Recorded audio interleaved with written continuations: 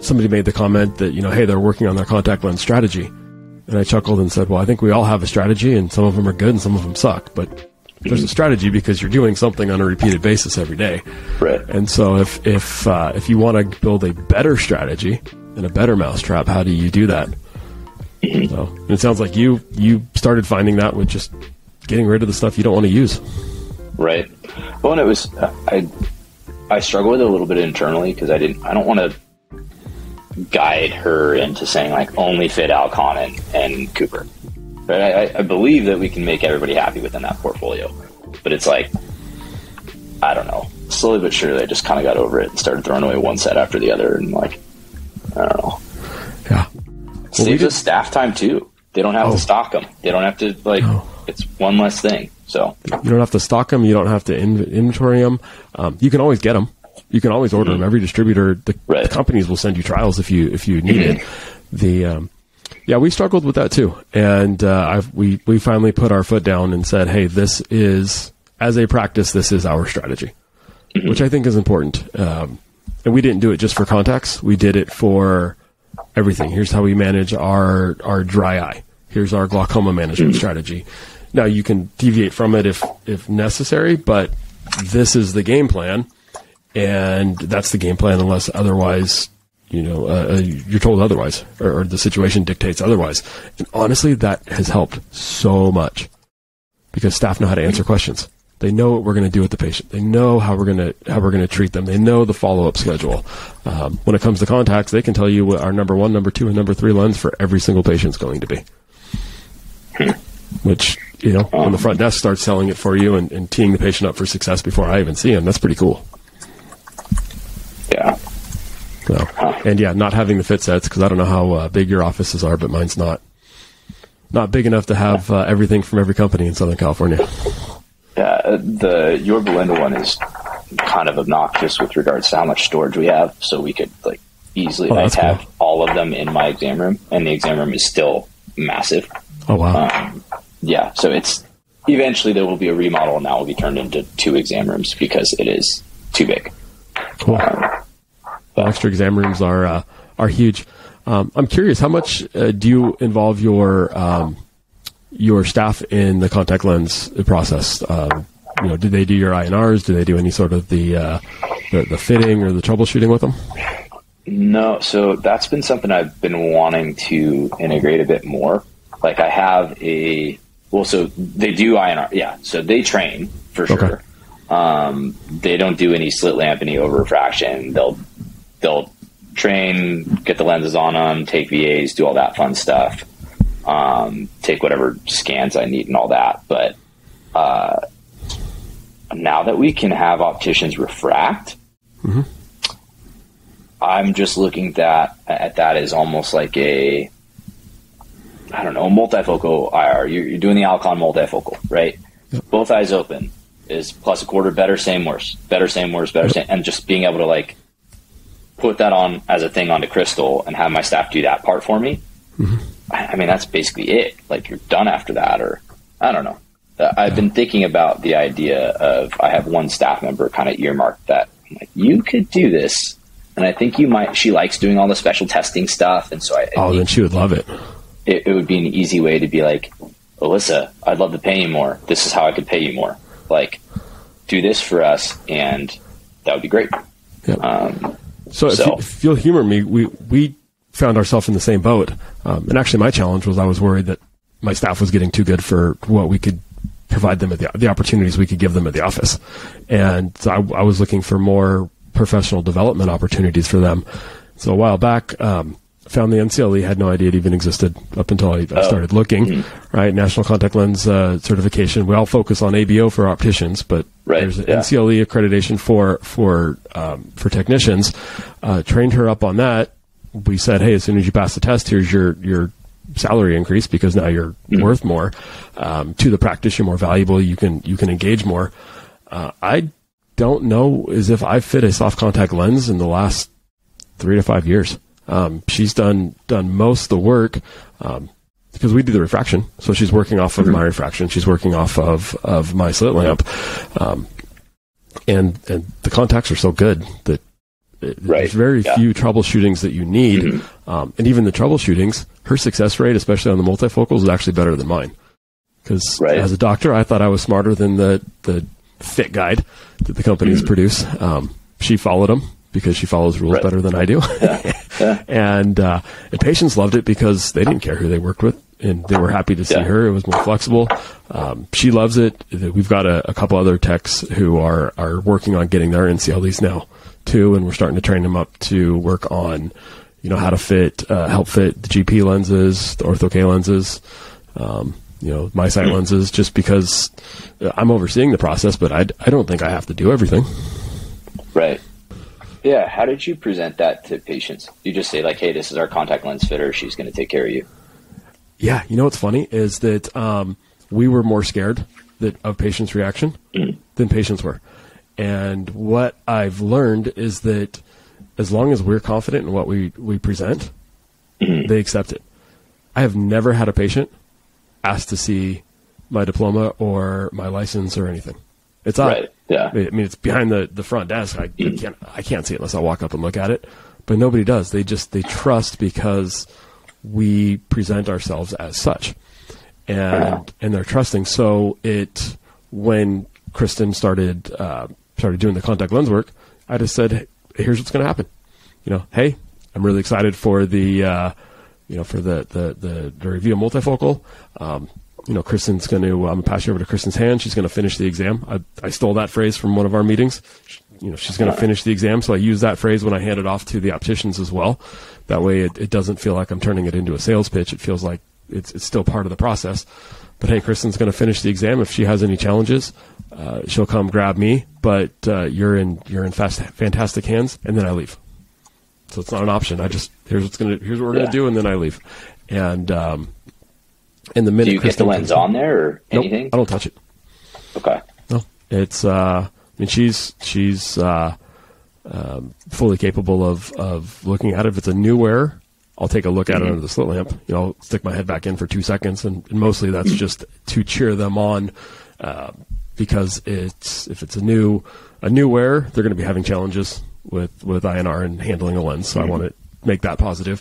If it's a new multifocal wearer, we know that they're going to put them on the first time, and it's not going to be this glorious experience that they're expecting, because there's a little bit of a trade-off. So I come in mostly as the cheerleader, but if they've been in the wearing contacts before and we're just changing powers or designs or whatnot, no, we know they work. And Kristen grabs me if there's a problem, but she now troubleshoots on the follow-ups. I don't see a reason why I need to be in there when she's fully capable of it. She engages with the reps. She learns the new technology. She's incredibly invested and involved. And our contact lens business has done significantly better the more we delegate it to other professionals within the practice. Does she check patients out? Yeah. So she'll finish the process. We try to check everybody. Oh, go ahead. Sorry, I was going to say, I think if I checked out everybody, more people would get annual supplies. So we thought about that too. Being in it and then being like, oh yeah, no, this is what's best. I was just working with you. Like I was essentially your doctor there for a second. So you should trust me. This is what you need to do. I don't know. Interesting. That's how it worked for us. When it's trying to figure out how to put this, we found that when it's just a job, you're going to get whatever you're going to get out of it, right? For me, if I have to even just do just a job, I'm only going to put in that level of effort. If I now become engaged in it, it's going to be significantly higher.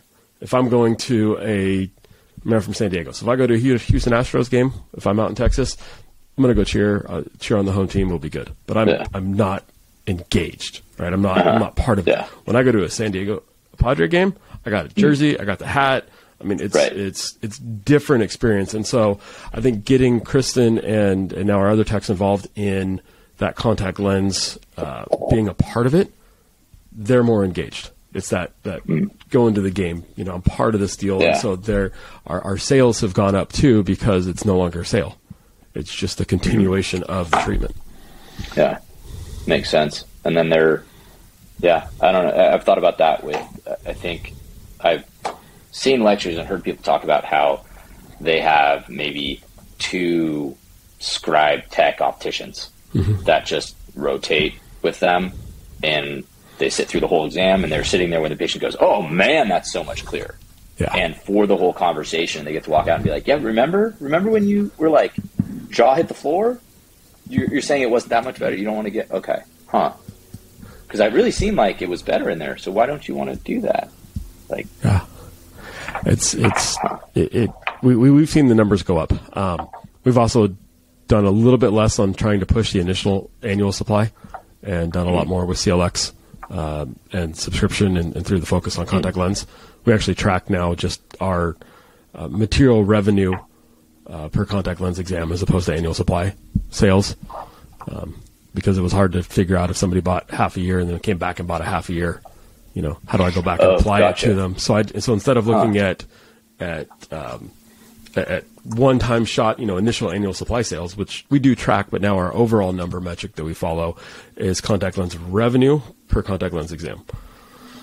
And so that not only is affected by how many boxes they buy, but also what we put them in. So we like our numbers in our spreadsheets. That's the nerd in us.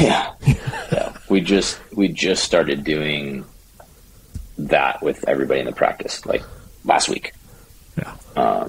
So I'll be interested. And then my office manager in the Yorba office, the Vision Source office, she's going to be our local like VSR admin or whatever. Yep.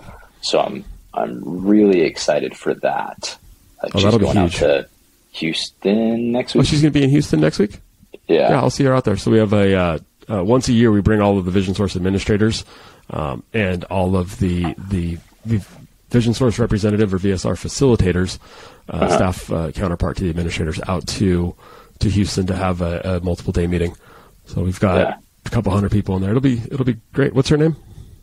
Z. It's Zell Medrano, but it's just ZEE. That's what she goes by. Oh, awesome. Yeah. That's easy to remember. I'll look for her and say hi and make sure she's welcome and engaged. That's a fantastic meeting. It's nonstop.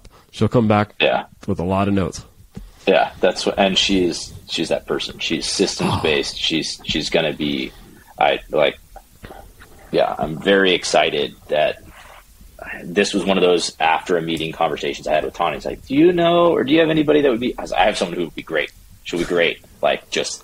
And then we had meeting, one of the S-Floor reps was there, and she had interacted with a Z, and then she went to pull me aside afterwards to be like, hey, you should think about having her join this program. And I was like, oh, that's already dialed up. Like, her and Tammy are already in sync, and like everything's, so it just was, I'm excited. So, I'm stoked hearing that you're working with starting with all the metrics with your team, and then having Z be involved at that level. Your practice is going to skyrocket. It's going to be fun to watch.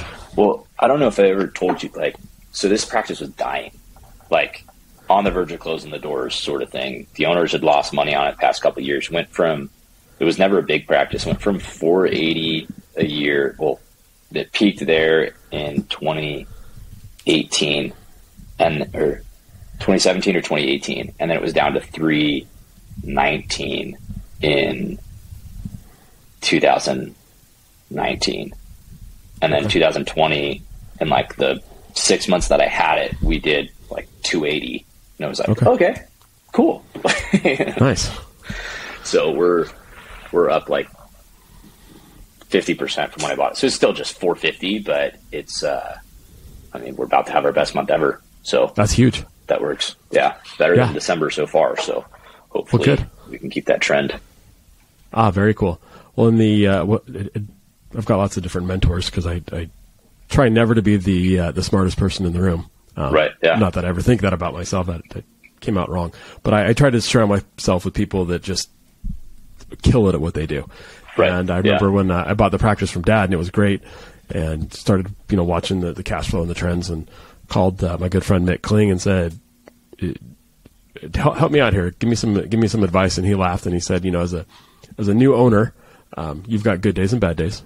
And then eventually that turns into good weeks and bad weeks, good months and bad months, good quarters and bad quarters, good years. And then, it just extends out. So it's kind of fun watching, and hearing you taking that practice and turning it around and then seeing the upward trend. Well, have you read the 12-week year? No, is it good? I just started it. It is. I think it's going to be pretty good. Cool. It came pretty heavily recommended, and it's basically the whole gist of it. I'm on like the third chapter. Okay. Is basically every business, their most productive quarter is the end of their fiscal year. Mm-hmm. Fiscal year. Your fiscal year could end in June, and you will crush it in June. And so the whole thing is like, if you set these nice high hopes for the whole year, and let's say you have a really bad first quarter, and you're chasing this unattainable goal now for the rest of the year, you're going to underperform. But if you reset that goal every 12 weeks, every quarter, now everybody's refreshed and they have new deadlines, and you just really look at it as every week is a month. Yep. And so you just have 12 months in a year, 12 weeks in a quarter essentially, and look at it that way and go, okay, crap, we missed it. Or, all we need for this next week in order to hit our goal is this. And their whole thing was like, a month was kind of too short. A year was definitely too long. And this seemed like a good amount of time to pause and reflect and like keep people motivated throughout the time. So, I like that. I'll have to read it.